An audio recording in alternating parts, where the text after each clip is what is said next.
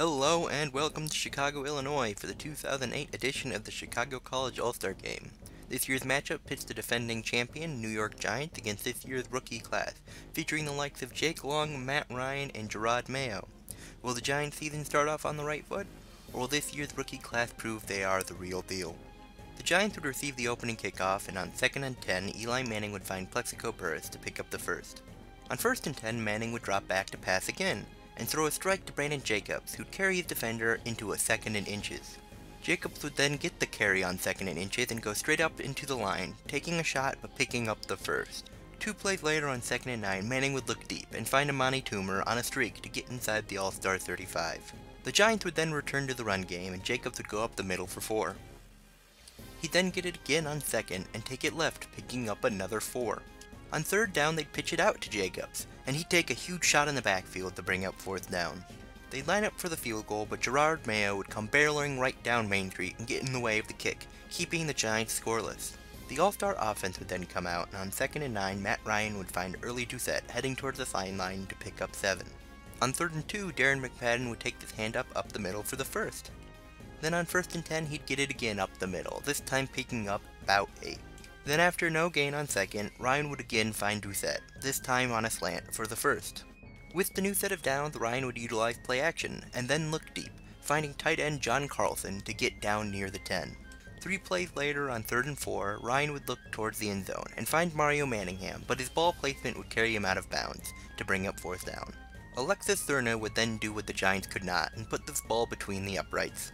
The All-Star defense would then come up with a stop, allowing McFadden to take this first down handoff to the left for 4. 2 plays later, faced with a 3rd and 5, Ryan would look left, and find Deshaun Jackson for a good chunk of yards, but as he is getting tackled, he'd lose possession of the football, and it would be recovered by the Giants, and returned inside the All-Star 35.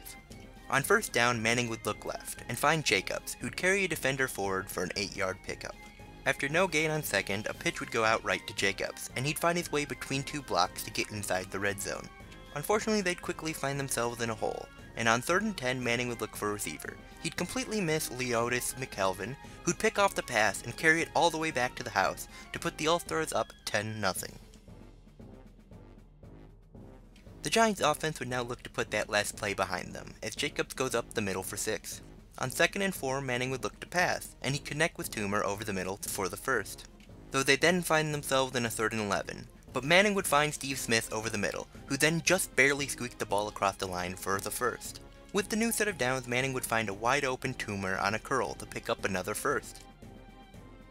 Manning would then drop back again, this time throwing underneath to Jeremy Shockey to pick up about 5. On 2nd down, he'd look to pass again, this time connecting with Jacobs, who'd get the first, and then get down inside the red zone. Now with a first inside the red zone, Manning would look for 6, hitting Burress, but he'd be stuffed at the 1. And finally, on 3rd and goal, Manning would hit Kevin Boss to get into the end zone for the score. The Giants' defense would then come up with a stop to give Manning back the ball with just under a minute and a half remaining, as he'd find Burress deep to get past midfield. Now past midfield, Manning would drop back, and find a wide open Smith to get down inside the 30. The drive would then stall out, and with just over 30 seconds left in the half, Lawrence Sines would tie things up at 10. The All-Stars would receive the second half kickoff, as Jackson would catch it at about the 1. He'd start by taking it up the middle before electing to cut left, shaking off some tacklers before finally being tripped up just past midfield. On 1st and 10, Ryan would use play action before finding Manningham to get the All-Stars first. 2 plays later on 2nd and 10, Ryan would throw over the middle to Jermichael Finley for 7.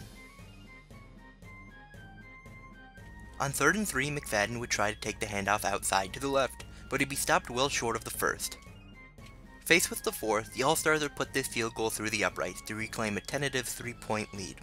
Their defense, however, would get them the ball back near midfield, and on 2nd and 7, Ryan would capitalize, finding Carlson over the middle for the first. With the new set of downs, the All-Stars would fall back to a play-action play they used their last drive, and again Ryan would connect with Manningham to pick up a first. Their offense would again stall though, leading to this field goal to take a 6-point lead. Their defense would then come up huge again, and Ryan would find Earl Bennett on a comeback to already get past the Giants' 40. With the new set of downs, Ryan would again fall back to play action, before then finding an open Carlson deep to get inside the Giants' red zone. They would then run some clock before finally putting this field goal through with just over 2 minutes remaining to go up 9. Though the Giants would be able to tack on a field goal in the last 2 minutes, it'd be far too late, as they fall to the All-Stars 19-13. Thank you all for watching this edition of the Chicago College All-Star Game. If you liked it, please leave a like. If you didn't, feel free to leave a dislike. Comment pretty much anything and everything in the comment section below, and if you have not already, please subscribe. Thank you again for watching. Bye.